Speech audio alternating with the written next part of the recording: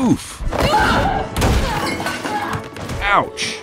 In the climactic fight scene in The Hunt, you see a lot of falling on the floor, which should hurt. But what you don't see is that under a layer of vinyl made to look like real flooring, the floor is actually all foam, according to the director.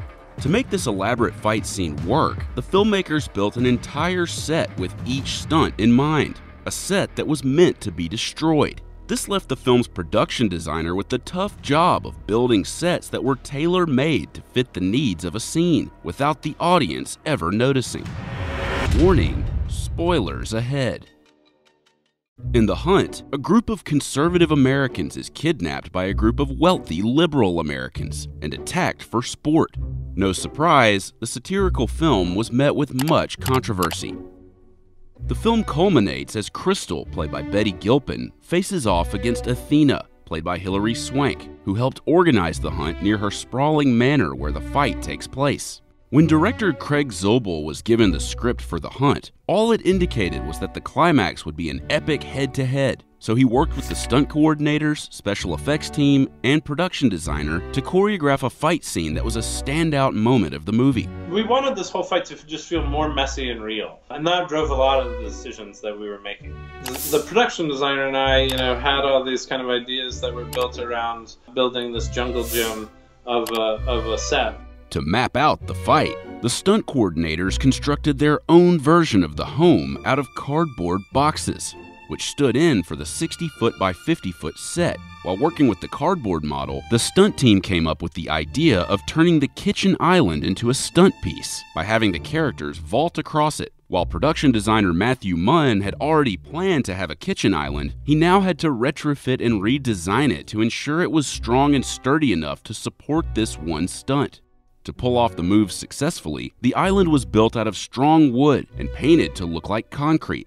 Then the top was removed and replaced with a foam pad, similar to how they used foam underneath the vinyl floor covering. Kind of like a kid's playhouse foam floor for certain parts of it. The two characters also fight on top of the kitchen table. Like with the island, they needed something sturdy, but they also wanted something aesthetically pleasing. So the production designer and decorator picked out a rustic-looking table that fit in with the rest of the set. But because they knew it would have to handle a lot, they made sure the solid wood table also had a steel base. Even average household items were chosen and strategically placed so they could be picked up and used as weapons, like this light fixture, which both looks cool and turned out to be practical. That was good. And this food processor blade, which was Zobel's idea because it's something he has been afraid of his whole life. Almost all the props you see, from cabinets to jars, are breakaway props, which means they're built to be safely broken. What I learned is once you're working with this many breakaway items, you do a lot of practice runs before you break one.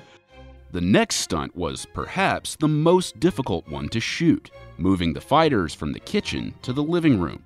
To make this transition more dynamic, the filmmakers decided they wanted to use this unusual double-sided fireplace, which the production design team would need to build. Zobel saw a double-sided fireplace while location scouting at a real house and thought it would be perfect for a stunt. The fireplace was built with your standard drywall and concrete, but they laid special propane lines underground that the special effects team could use to increase the height of the flames as the stunt double went through the fireplace. The opening of the fireplace was originally smaller, but after some experimentation, they expanded it so that it was 5 feet wide by 3 feet tall. It's a dangerous move, so as an extra precaution, they soaked the stunt double's clothes with a fire retardant. Then, under that, she wore protective Carbon X and fire gel to prevent her skin from burning. Following this, Athena fires at Crystal with her gun and hits the chimney. For that shot, Munn said the chimney was altered to fit the move. They took a piece out of it, replaced it with hard foam, and then rigged it with squibs for the perfect shotgun effect.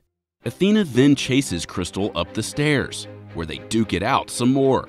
But Crystal would eventually need to get back downstairs somehow. That's where these big ropes came in handy. In the manor, they're meant to be large art pieces, but the team knew they could double as a stunt piece. For the first part of the stunt, Gilpin's stunt double was connected to 2 lines in a Y shape that were attached to her harness. The lines went through pulleys above the set, which were then redirected to a pull station across the room. A stunt rigger made sure the stunt woman got just the right amount of tension on her lines. Too much tension and the stunt would look fake. Not enough tension and she would peel off the rope right away. For the second part of this stunt, she dangled about 8 feet off the ground. At the count of 3, 2, 1, she would be pulled forward. Then, once the rigger heard this sound, he had to make sure to drop her at just the right speed so she fell directly onto this table. Knowing that she would land on it, this had to be built as a breakaway table, and the legs on the table had to be constructed in such a way that they would break immediately on impact for this stunt. Meanwhile, because the rope had to collapse, it was held up with specially made breakaway brackets, which you can see here. According to Zobel, they had enough materials to do this fall 4 times. In the end, he says they got it done in just 1 or 2 takes. While the interior was shot on a soundstage, it still had to match the actual exterior of the house shown on screen, a real house in Louisiana. So one element the production design team had to match with a real house, a hallway with big glass windows. It served as the key part of the set to move the fight from inside the house to this small courtyard. The window turns into an active part of the action at the moment when Crystal tries to throw Athena through it. On the first try, the window doesn't break, and then it does on the second try. In reality, the windows were made out of a tempered glass, which they chose specifically for this move. This type of glass is strong enough to not break immediately, but when it does, it breaks into tiny pieces as opposed to sharp shards. The stunt actresses were attached to a rope, which was attached to something stationary known as a dead man, allowing them to bang up against the glass without being pulled through it.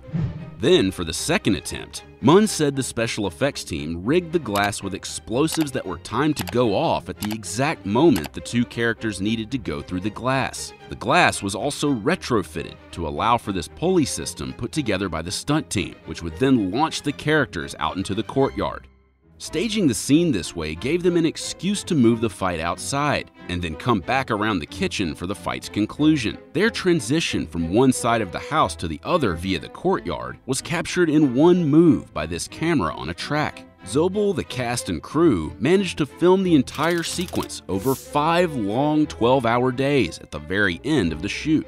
Building the set to support the fight allowed them to shoot everything safely and efficiently, while still looking spontaneous instead of overly choreographed. While big parts of the set like windows and the fireplace were most crucial, even the most unexpected objects and set decoration helped advance the fight, like this expensive bottle of champagne. Zobel knew he wanted it there for Crystal to grab at the end of the fight as a reward, but what he didn't know was how perfect the moment where Athena catches it would turn out to be. When we go to shoot that portion of the scene, on the very first take, Hilary kind of dove and did this amazing football catch that I certainly did not anticipate, and I don't think anybody on set anticipated her really going for it that much. A cheer erupted on set as she caught the champagne. Oh my god! The reaction after hilarious. it's like I'm a masochist. Come for more. So great.